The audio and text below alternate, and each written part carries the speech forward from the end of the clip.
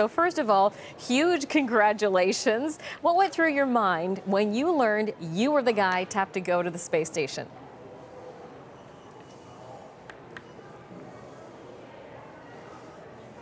Thank you, Jennifer. Yeah, it was such an amazing moment to hear the news. For me, it meant a couple of things. First, it was a bit of disbelief initially. After all these years of hard work, finally I was going to get my chance to train for a space mission. And then immediately that was followed by a very humbling feeling that, wow, there's a lot of work lying ahead of me in order to be ready and to, prove my worth, to get the certifications necessary to actually blast off the Earth to the space station. Let's talk a little bit about that work. So you head out November 2018, and this is Canada's third long-duration mission, 6 months. What kind of preparation is involved in ensuring that you're ready, not just physically, but I think many of us would wonder mentally?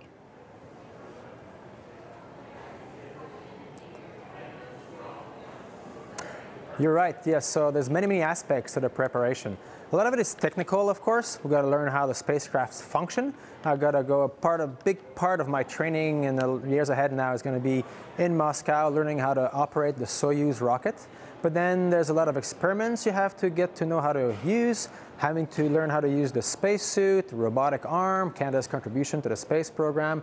All these I have basic training in, and now I'm going to just need to get more advanced practical training specifically for the mission that lies ahead of me. And finally, I'm going to have to practice, train on how to do the experiments that I will be conducting while on board the orbiting laboratory.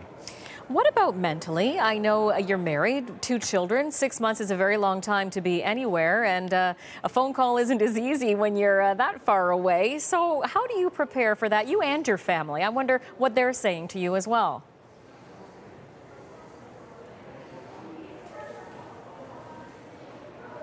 You put your finger on maybe the biggest challenge as far as we're concerned. Myself, my wife, and our children, we're very enthusiastic about this, but very well aware of the challenges that lie ahead as this adventure unfolds.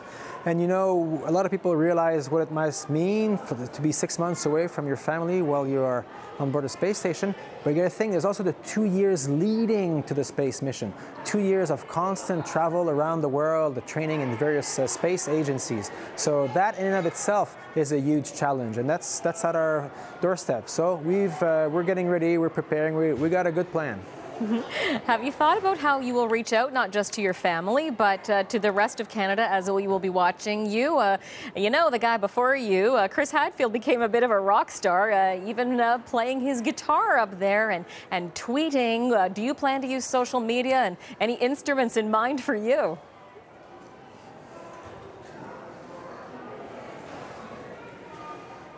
You're right. So I was Chris's biggest fan myself. It was amazing how Chris managed to bring us all on board the space station, make us experience the daily life up there.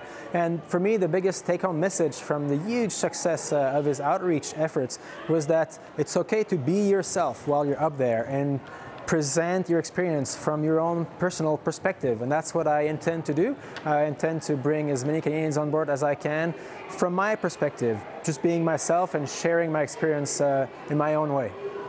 I was reading a little bit about how you decided to first apply to be an astronaut. You were working as a medical doctor at the time, and your colleague said, hey, you should apply. Talk to me, if you could, a little bit about what went through your mind. I gather you described it almost like falling in love.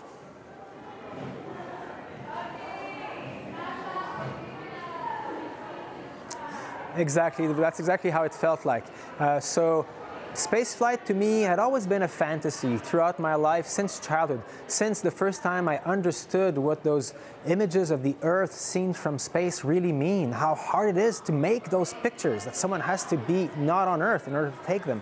Ever since I understood that as a child, I've been motivated by spaceflight. It's been kind of a fantasy, never really believing I could do it, never really believing it was possible, but always thinking, well, this for me is like the ultimate goal, to be physically, mentally, intellectually, academically fit and prepared to be the best you can, to be an explorer, basically. That's what it meant. So it's motivated me throughout my life to stay fit, learn languages, go to university, become a bit of a scientist and an explorer.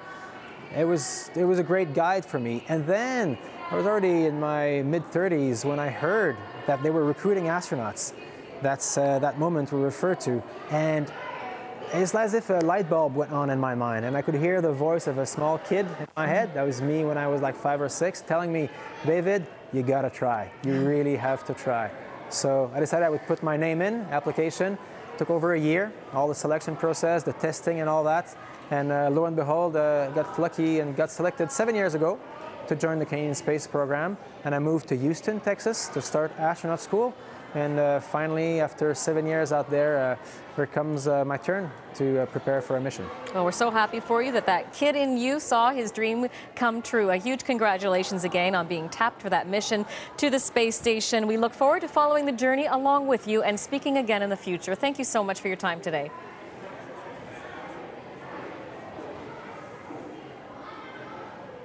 Thank you, Jennifer. It's a real privilege to represent all Canadians on that great mission.